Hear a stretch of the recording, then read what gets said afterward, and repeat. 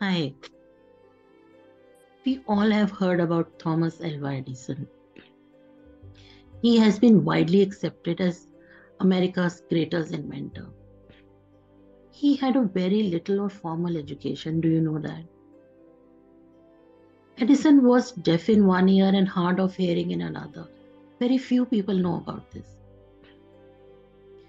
He himself, in an interview published in a newspaper in 1907, said, "One day I overheard the teacher tell the inspector that I was adult or confused, and that it would not be worthwhile keeping me in school any longer. I was so hurt by this last straw that I burst out crying and went home and told my mother about it. Then I found out what a good thing a good mother is. She came out as my strong defender. Mother love was aroused, mother pride wounded to the quick. She brought me back to the school and angrily told the teacher that he didn't know what he was talking about, that I had more brains than he himself and a lot more talk like that. In fact, she was the most enthusiastic champion of a boy ever had. And I determined right then that I would be worthy of her and show her that her confidence was not misplaced."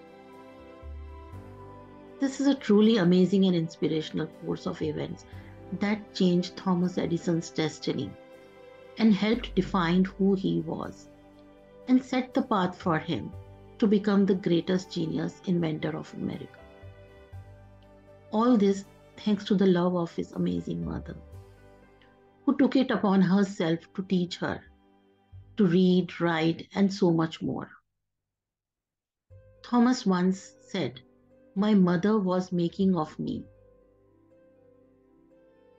Thomas was homeschooled and was taught reading, writing, and maths by his mother.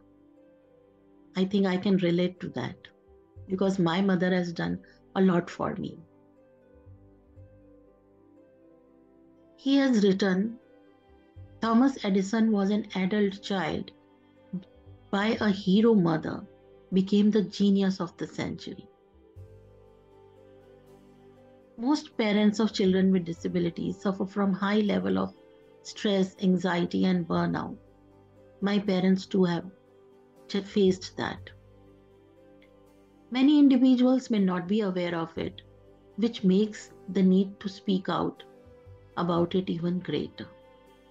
Every child is unique and special in their own way. However, certain children may take more time than others. But whenever there are discussions about parents of children with disability, people have preconceived notions that they are sad, depressed, frustrated, and always facing challenges.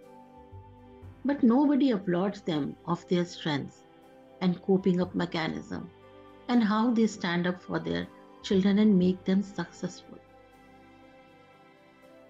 So we need to support parents of children with disabilities and encourage them, even help them to include their children into the mainstream.